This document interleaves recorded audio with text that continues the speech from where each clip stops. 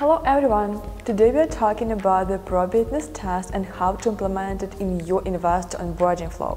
Unfortunately, losing trust, trend luck with crowdfunding platforms is very common for thousands of retail bakers.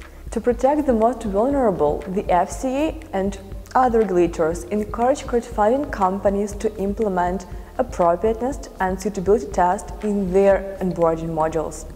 Today we will give you some tips so you could discover what an appropriateness test is and how to integrate it in your solution. Let's see how the appropriateness test works in the UK. As of December 9, 2019, the FCA introduced new rules to protect unsophisticated investors. Appropriateness assessment is an integral part of the new regime. It's designed to make sure that bakers have relevant knowledge and experience in investing and P2P lending.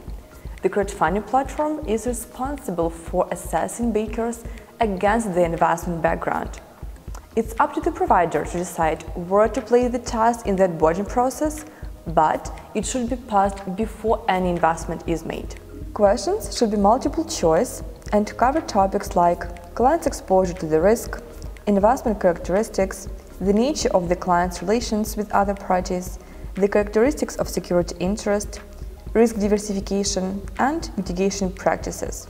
As a result of the test, the provider identifies the status of the baker: everyday investor, sophisticated baker, or high net worth individual. Some platforms ask clients to identify their status themselves and then cross-check it.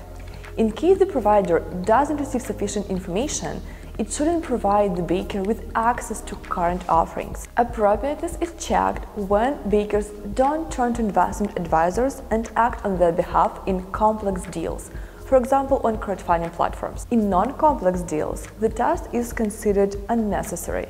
Now, let's move on the US and explore suitability test requirements for the US investment market. Every investment firm, crowdfunding company, or advisor in the US should meet FINRA Rule 2111 on suitability check. It requires to check customers' age, other investments, financial situation and needs, tax status, investment objectives, investment experience, investment time horizon, liquidity needs, risk tolerance, and other information. Why should crowdfunding companies bother with investor appropriateness and suitability, you ask? To comply with the regulators' requirements and industry standards, to better protect clients and educate them, to propose those offerings which work best for investors, to ensure borrowers that the pool of investors deliberately take risks, and to be able to operate cross-border and adjust to different regulatory regimes. There are some challenges that appropriateness test might entail. Tedious and complicated procedures may distract potential investors. Unclear and complex questions may mislead sophisticated bakers. Repeated tests may lead to inaccurate and different results. Now, what about the European Union? In November this year, the new pan-European crowdfunding regulators were applied, and they also define the suitability and appropriateness requirements. Non-sophisticated investors willing to invest via an authorized European crowdfunding platform need to take a test to prove that they understand the risks involved with investing on the platform. The test usually has several multiple-choice questions configured by the platform administrator. From what we see now, it looks like the European crowdfunding regulations allow non-sophisticated investors to proceed with investing even if they don't pass the test successfully. In this case, an investor should see an explicit warning informing them of the risk. And now we will take a look at the best practices for the appropriateness test implementation. To ensure tests bring the results they are supposed to, follow the recommendations by TISA, the Investing and Savings Alliance. The platform may choose when to assess future lenders, either during the registration on the platform or right before investing. Order execution shouldn't be automatic. The platform should make a warning about risks involved in the deal before executing the order or request relevant information if the investor hasn't provided it. The FCA stated that investments made before December 9, 2019, and automatic reinvestments are exempt from the assessment tests. The platform may conduct several appropriateness tests for a good reason. For example, if company products differ materially. It's important to take into account that results shouldn't be considered as binary pass or fail. Every platform decides what set of questions to apply. TISA offers a standard questionnaire. Also, you can run a competitive research or create a list of the questions that match best your niche and target audience.